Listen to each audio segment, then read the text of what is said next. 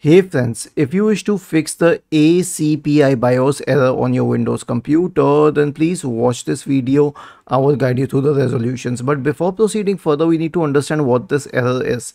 This error indicates towards a problem with the BIOS, and to resolve this problem, all you need to do is update the BIOS or reinstall the BIOS. And to reinstall the BIOS, the procedure is as follows. You will have to open a website, and let's say that you are using an Asus computer, so search for Asus BIOS, or if you're using an HP computer, you can select HP BIOS, or Dell computer, Dell BIOS, whatever you want to. Okay, let's pick it for Dell because that's a more common brand. Go to drivers and downloads,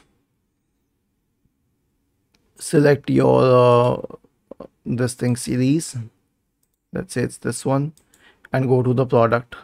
Now in this drivers and downloads page, you will find the driver for the BIOS as well. Okay, and you can install it. And let's say if it was for Asus,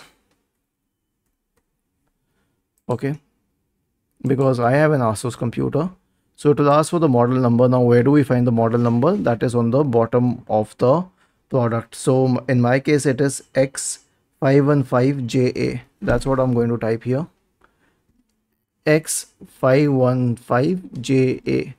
okay, and I'll click on this one, and then I can go to driver and tools, and then I can scroll down and select BIOS and firmware. It will need a while to load, and then I can click on download.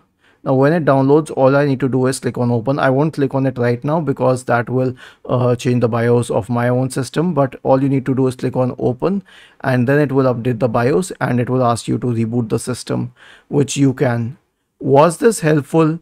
If yes, then please subscribe to the channel, and if not, then let us know in the comment section of this video on how we could help you further. Thank you for watching this video and have a nice day.